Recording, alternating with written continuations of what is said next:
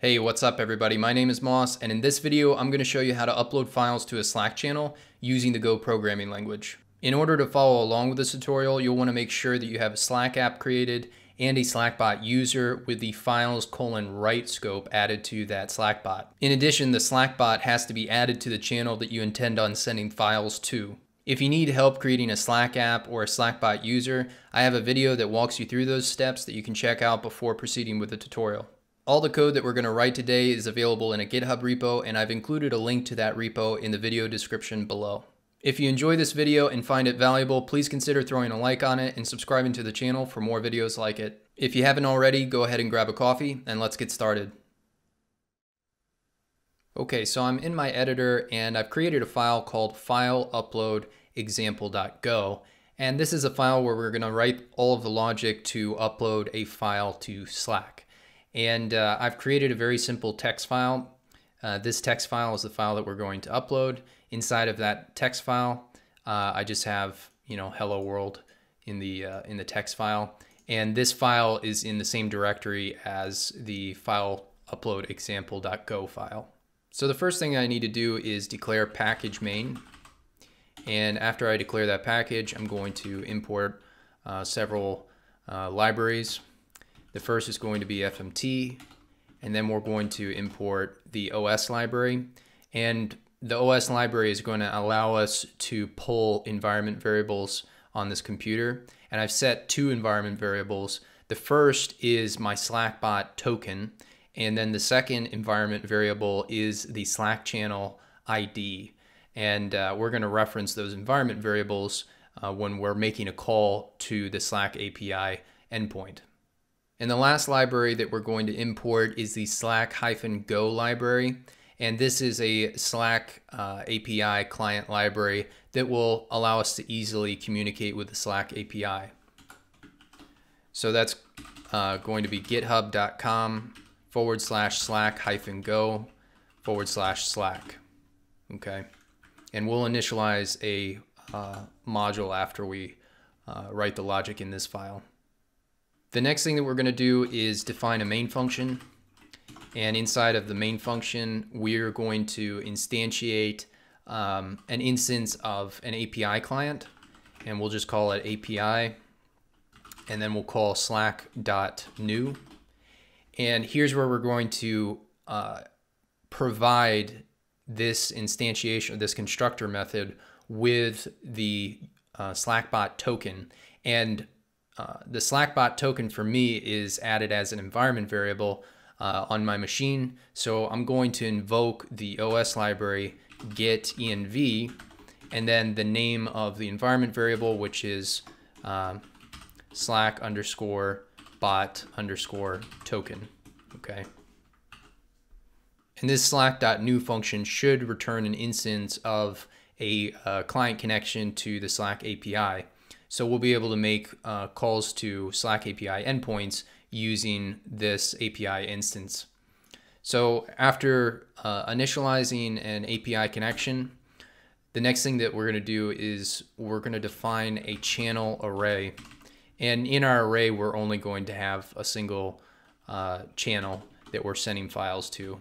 But we could add multiple. If we wanted to send the file to multiple channels, we could also do that by including additional channels in this array. In this case, it's only a single channel, like I said. So inside of the string array, I am going to call os.getEnv again.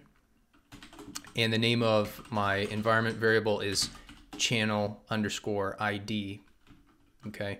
And remember, you don't necessarily need to store these environment variables. You could hard code these, but it is a best practice to not include tokens in your source code, especially if you're going to commit them to a code base and push them to GitHub. You don't want to necessarily commit tokens or IDs like that to your code base. So now we have the channel array, and we'll use this when we make a call to the file upload API endpoint. The next variable that we want to define are the parameters, and we'll call it just params. and params are equal to slack.file upload parameters. And we'll define a couple of parameters in here. The first is going to be the channels that we want to send our file to, and we're going to reference the channel array that we just created. And the next thing that we're going to do is we'll specify the file that we want to upload. And to do that, we're just going to set the file, and we'll pass in the name of the file. And this slack.file upload parameters should return a pointer to this struct, right? So it should return a pointer to a file upload parameters struct. After we define the parameters variable, we can then make a call to the API, and we're going to make a call to the upload file API endpoint. So we'll first define a file variable and then an error to catch any errors that are returned by the invocation of the endpoint. And we'll say API.upload file and pass in the params variable that we defined earlier. And we'll want to check whether or not this returns an error. So I'm just going to say if error is not equal to nil, we'll print the error to the screen and return. Okay. Otherwise, we'll simply print out the file name that was uploaded. So I'm going to print here name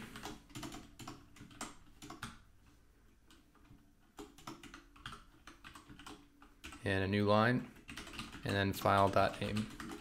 Okay. And I think that should be everything. Let's go ahead and initialize a new Go module from the command line. So I'm going to open up a terminal session. I'm already in the directory where my Go program is. So I'm going to say go mod init, and we'll call it file upload.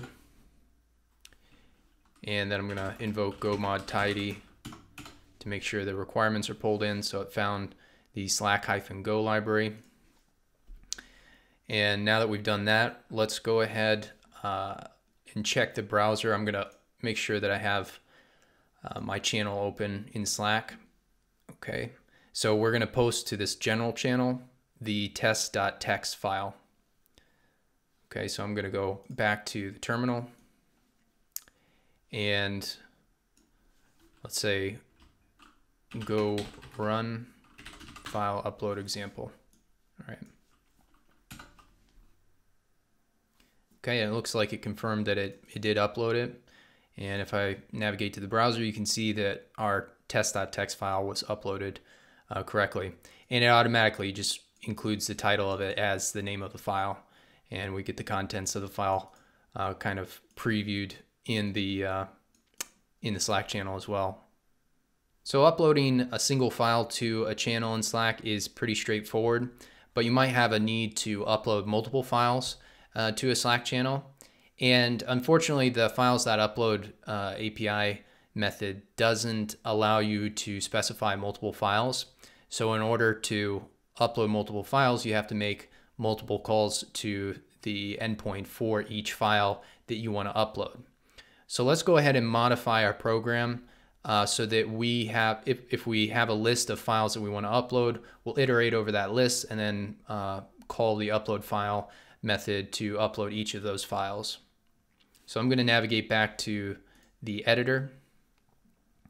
And the first thing that I want to do is I just want to make a new text file. So let's go ahead and create a new text file. We'll call it test2.txt. And we'll say hello world version 2. Okay. And now that we have multiple files that we want to upload, we'll upload both test and test2. I'm going to create an array for those files. So let's call it a file array. And this is going to be an array of strings. And the first one is going to be test.text. And the second is going to be test2. Oh, let me close out that. The second one is going to be test2.text. And after we define that file array, we'll want to modify the logic where we upload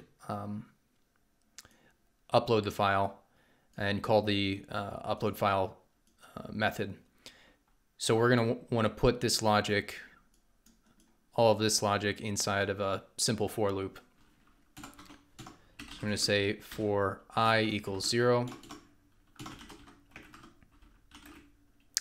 While I is less than the length of file array, I++. Okay. And then let's move this logic inside of that for loop.